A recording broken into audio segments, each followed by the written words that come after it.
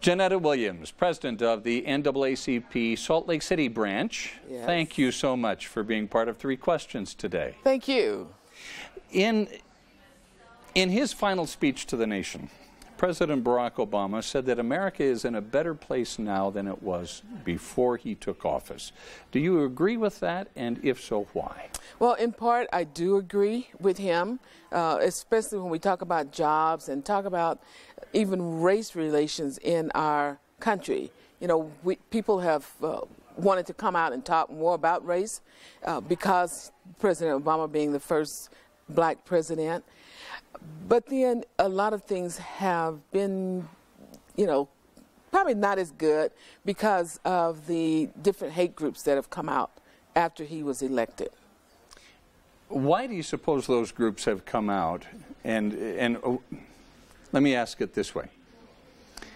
The fact that hate groups have come out during his presidency, do you see that as a result of him being the first black president, or is there something else going on in society that would lead them to come out even more than they were before?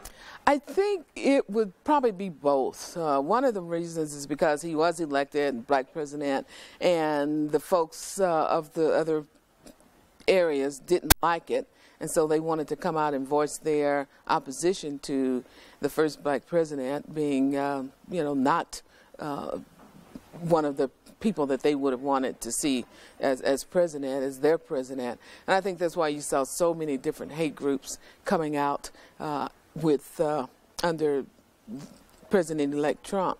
And it's unfortunate because even here in the state of Utah, we do have different hate groups that are here as well and that are supporters of the Confederate flag.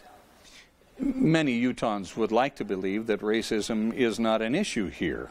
Yes. But I think that idea, and you would probably agree, is a little naive. How does racism manifest itself here in Utah? I think in Utah, it's different things that come up, and people will see it. We'll, even through the NAACP phone number, we'll get anonymous calls. Sometimes, you know, we're able to track them and be able to call back, maybe in some instances, and talk to them and say. Are they threatening calls? They are threatening, and then they're, you know, saying what, you know, what they would do.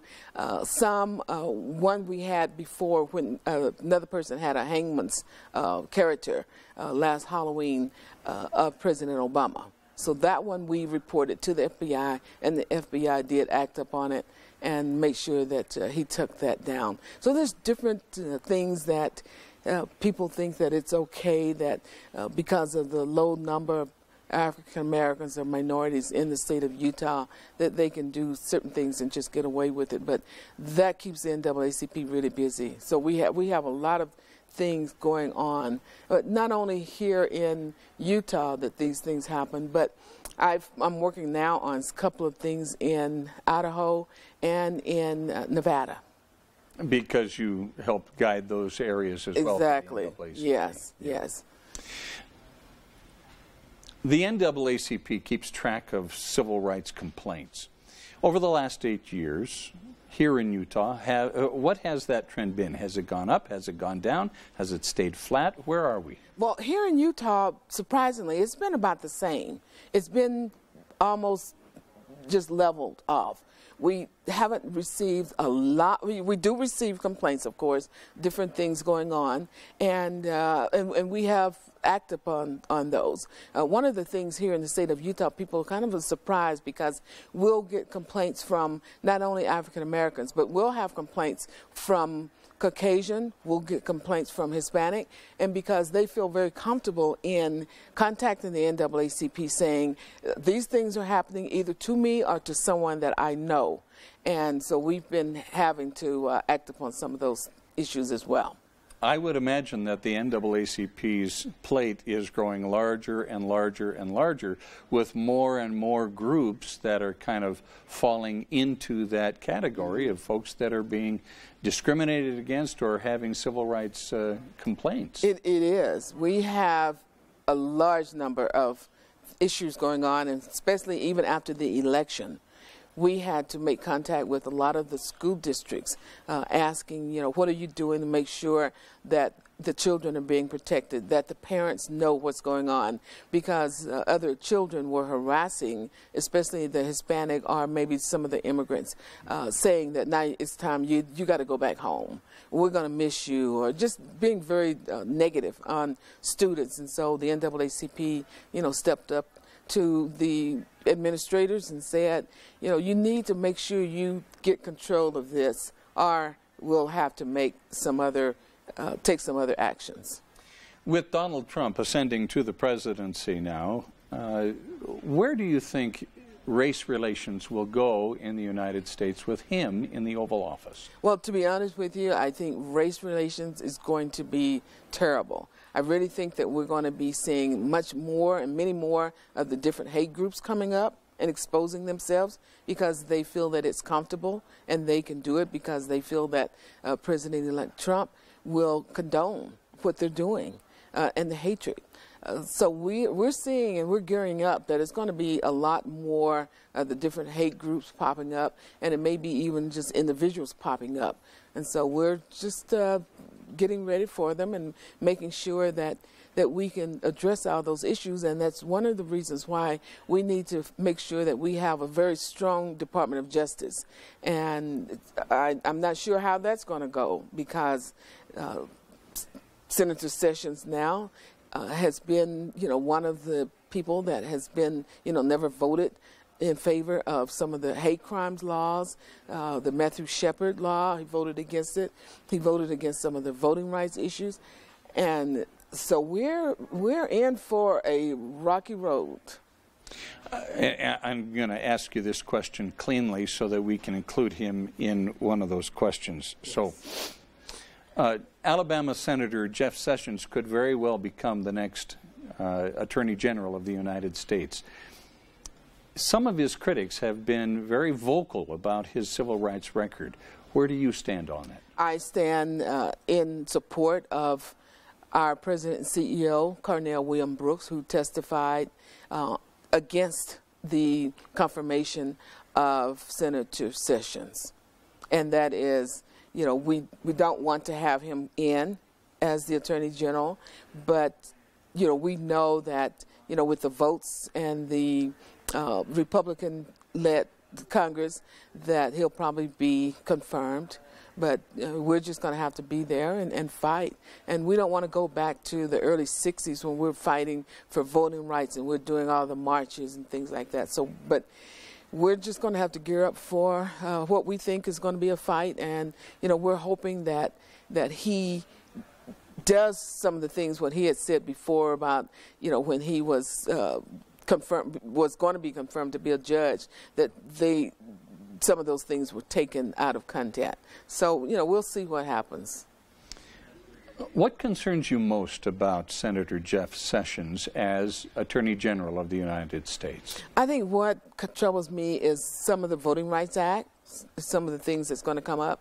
Another thing is that if there's different issues coming up where we mean the NAACP, having to report things to the Department of Justice, that nothing happens and it just goes unnoticed or not do anything about it at all. So that's one of the concerns, is that we don't want him to be a person that's going to be in opposition of the civil rights and the things that we've accomplished and the things that we see happening across the country. And we want to make sure that different folks are kept in place that we've worked with in the past with the Department of Justice. Let's switch gears here just for a moment. Do people of color get a fair shake economically here in Utah? I'd have to say no. Some people probably say no, that that's not correct, Jeanetta, but we do know that there have been, in a lot of instances, and we get complaints on these, where we've had people of color, and African Americans in particular, have had, say for instance, master's degree versus a white person with a bachelor's degree, and both are very well qualified. The minority person overqualified than the white person, but the white individual ended up getting the job.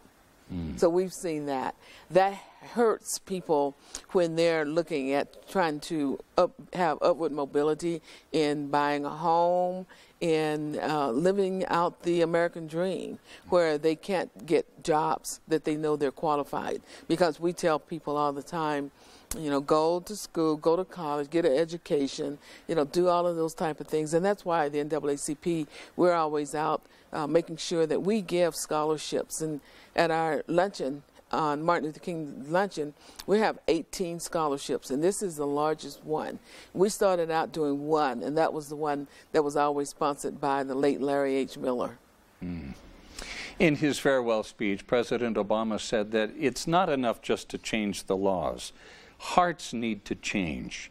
What does that mean to you? Well, that means to me is that, you know, people that, you know, maybe they haven't interacted with a person of color before. Maybe they're wondering, well, I don't know what to say and I don't know how to approach a person.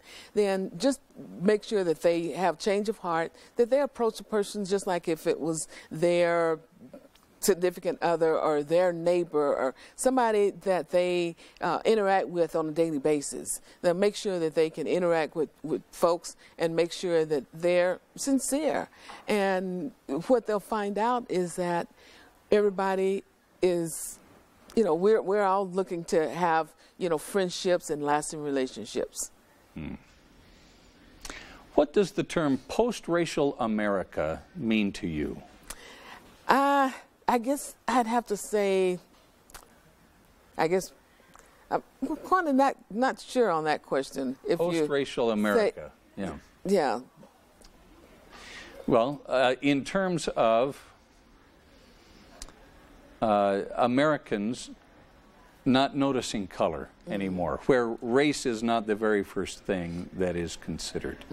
So if that's the definition of post-racial America, where the racial lines are erased or largely diminished, what kind of a country would you see America being? So, in other words, what does post-racial America mean to you? Yeah, well, exactly, and that's why I had to kind of pause on that question to begin with, because to me, it's you're going to be able to see color. You know, when I walk into a room, they're not just, people are not saying, oh, you know, there's Jeanetta. Some, yes, but then they'll say they're African American, she's black, or something like that. But when people say they're colorblind, that's not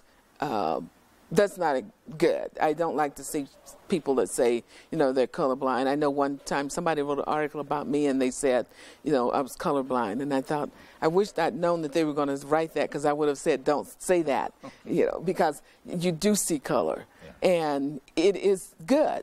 You know, people need to know that, you know, they're walking in a room, it may be 2 or 3 people of color, and it may be another Caucasian person and another Hispanic or Pacific Islander or whatever it might be, but color matters and race matters. Why is that? Is it a cultural preservation kind of thing? Why is it that race matters? I think because, you know, when people look at different issues or different things that come up, they not only look at, you know, maybe a person's color, and they're looking at, you know, the race, they're looking at, you know, what it is. They're kind of on an eggshell, don't know, you know, what to say or what not to say. And I just think if people need to feel a little bit more comfortable about talking about race and race relations. This is a personal question, but I know it applies to a lot of our viewers out there, well, a good number of our viewers. There are a number of white families in Utah who have adopted children of color, various races, many African Americans, some Oriental, some or Asian, and some Pacific Islander and Hispanic. What would be your advice to those white families here in Utah who are of mixed race? What would be your advice to the parents raising those children? Okay, my advice, and there are a large number here in the state of Utah, and my advice would be to say, get your children involved in some of the things, the activities with, say for instance, the NAACP. Have them take out a membership to the NAACP. Get a copy of the Crisis magazine that comes from our national every 2 weeks. Know and interact on some of the local events that are happening here in our state, just to get involved, to let the children see that there are African Americans here in the state of Utah, because if they are only interacting with, say for instance, it's a white family that's adopted and they're only interacting with the white part of the family, then it's kind of does a disservice to the children, because they're trying to figure out where is it that they really belong. Yeah, where do they fit in? And so I think, to me, if it was me, I would have them interact a little bit more with activities that are going on in the community. Have them interact, and surely, like I said, they could take out a membership. They can, when they see the Crisis magazine, they can look through the pages. There's pictures, there's stories, there's, if they're too young to know, that at least the parents can kind of read to them and kind of explain to them. Another thing would be with the Dr. King holiday coming up, and as we give recognition to Mrs. Rosa Parks, kind of explain to them that America hasn't always been like this. You know, people take for granted. And that's one of the things that, reason why we fight so much, to try to make sure that we get people registered to vote, and then they don't even go vote. I think that is a disgrace and a slap in the face on the people that lost their lives, gave up their life doing the marches, doing the fighting for civil rights, that people don't take the time to go and vote. As you can probably tell, that's one of my passions, because I have just been in this fight for so long, and it's a fight that I believe in, and we just need to let our young people know that things have changed a lot. Things have changed, and that they're living in a society where they can go to McDonald's or Burger King or to a restaurant and go in the front door without having to go in the back door like we had to do, and go make sure that they can interact and play with the little white friends and their little black friends. Because when I was coming up, we had little white friends during the weekends, but then on Monday morning we all went to separate schools, different schools, segregated schools. So those things happen. I think it's very important to know, to let our little young people know that it's okay, you know, to talk about race, and it's okay when people know that your skin is different color skin than theirs, but tell them that that's okay, because we're all unique and we all have a place in this world, and let them know that, you know, there's a lot that in my history that I'm proud of, and let me just tell you a little bit about some of the, you know, Dr. King and the Rosa Parks, the Fannie Lou Hamer, and all of those folks, that the Julian Bond, who was a good friend of mine. Let me tell you a little bit about some of those folks and what they did and what they accomplished. As we wrap up, let's circle back to President Obama. What do you believe will be President Barack Obama's hallmark for the years that he was in office? There's a lot, I think, that I would want people to look at him. I think one of his, and I think a lot of people would agree with me, whether they support him or not, would be his ability to deliver such a great speech all the time, every time that he delivered a speech. Another thing was about his passion for society as a whole. Another one, I think, would be, hallmark would be how he really cared for the country, and you could tell by his voice, you could tell in the different things. You can tell, like when he went to the service at the church in South Carolina after 9 individuals were shot and killed, how he sang Amazing Grace, how he was able to deliver a speech and show emotion, and of course sometimes shed a tear. So those are, I think, some of the hallmarks that people will remember him by, not only for his work, but also for his passion. Jeanetta Williams, President of the NAACP Salt Lake City branch. Thank you so much for being part of 3 Questions. Thank you. I appreciate it. Okay.